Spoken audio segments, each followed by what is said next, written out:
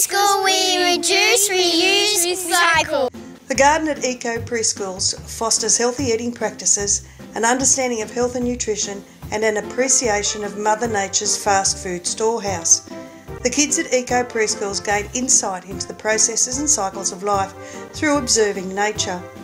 Every week the kids help to maintain the garden, pulling weeds, watering and fertilising.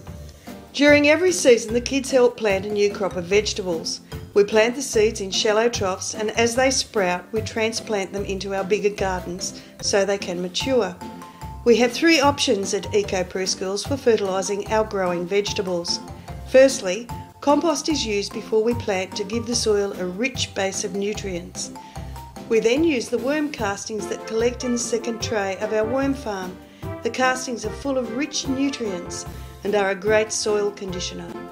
We turn them into our soil so they can promote root growth and aerate the soil, both of which is essential for our healthy garden. Lastly, the worm juice can be mixed 1 to 10 with water in a watering can and then watered into the crop on a regular basis to give the plants a nutrient boost. We water our garden regularly, especially in the warmer months, so that our plants grow big and healthy. As the vegetables grow, we talk about the life cycle the plant has and how the compost and worm castings we incorporate give the veggies vital nutrients. At lunchtime, we talk about how each vegetable that is incorporated into our meal begins its life as a seed and then grows, gaining nutrients that will help us grow into healthy people.